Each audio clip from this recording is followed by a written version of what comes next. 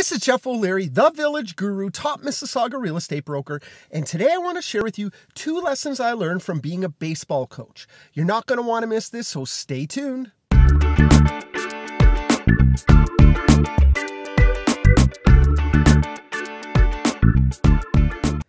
So this year was the first year I ever became a head coach in baseball. Now, normally I always like to help out with my kids and I'll do whatever I can, but I got a busy schedule. You know, I don't work normal hours and I do a lot of volunteering as it is. So I was kind of hesitant to coach this year. However, I did find out that they needed a lot of volunteers. So after a little bit of debating, I decided, what the heck, I threw my hat in order to be a coach. Now, my one reservation on being my kids' coaches, when I was a kid, I played a lot of baseball and it was pretty good. I played rep level ball. When I got home, I used to go out and play on the street with my friends. Strike. Ooh, that was a nice one. I was always practicing. I was always trying to be better, and I was quite tough on myself in terms of skills. Now, I know coaching house league, it's not the same. You get a wide variety of kids, and not all of them are that good, and it's about having fun and learning skills. And I didn't want to become one of those dads.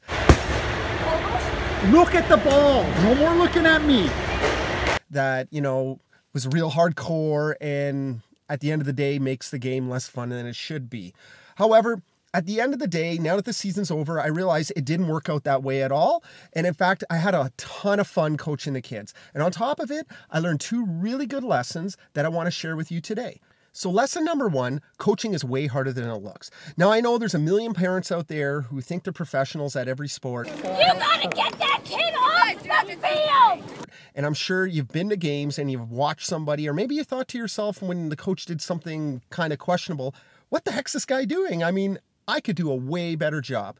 Now, I'm going to stop you right there and say, unless you've been coaching for years and you coach at a high level and major league players or whatever, it's really hard to get people to do what you want them to do. And especially with kids, it's really hard. Let's take, for example, throwing. Throwing in baseball is like the #1 fundamental skill. You have to learn how to throw a ball straight and on target. The problem is kids don't want to practice throwing. Just throw it. Just throw it regularly. They all want to go pitch, and half of them can't throw the ball from the pitcher's mound to the back catcher or hit the side of a barn, but still they want to pitch. And the problem is, what's the use? Without the practice, it's really not going to happen. Now take, for example, real estate. I meet a lot of people who want to sell their house, and every single one of them wants to sell their house for the most amount of money. Now, like, who wouldn't? The problem is some people don't want to put in the work in order to get their home ready for sale. It's doing the little things, following the system in order to get the maximized amount of dollars. Now, my grandmother always used to tell me, you can lead a horse to water, but you can't make him drink. It's the same thing with skills in baseball or selling your home. You have to put in the work in order to get the results you want. Which leads me into lesson number 2. Don't worry about things you can't control. Now in baseball, it can be really hard. I mean, you can be in a close game, maybe you're tied and you put your best pitcher out there and they're doing really well, but the umpire's strike zone is just all over the place. I mean, pitcher throws the ball down the plate and he calls a ball. It can be very frustrating. I'm sure you've been there. Now, the problem is maybe your pitcher starts to get frustrated. They get thrown off their game. And the next thing you know, bases loaded. Game's over. I mean, it happens. In real estate, I can give you another example. Maybe you're a buyer and you've been looking at a lot of houses and you finally found that dream house only to be outbid for the home.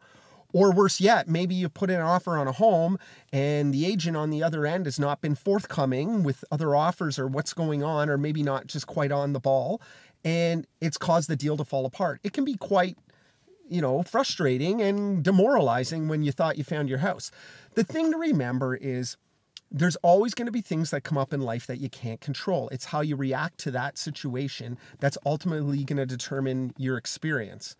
At the end of the day, what I find is sometimes what we thought we wanted never worked out, but if we do what's right and we follow what we're supposed to do, the result's always going to end up the way we want it to, which means maybe you get a better house. Maybe your kid learns a lesson in baseball that makes him a better pitcher the next time. At the end of the day, it's all about learning. So there you have it. I'm Jeff O'Leary, sharing with you 2 lessons I learned from being a baseball coach. Now, if you live in Mississauga or the West GTA and you're a savvy home buyer seller and you want some one-on-one advice, feel free to go to my website, thevillageguru.com, and contact me and we'll set up a time to talk. If you're just looking for some advice on real estate or anything else, check out the website. It's got a ton of resources. If you like this video, please give it a thumbs up, subscribe to my channel, and share it with your friends. If you have any questions about real estate, always feel free to call or email me. This is Jeff O'Leary, the Village Guru, keeping real estate real, and I'm out.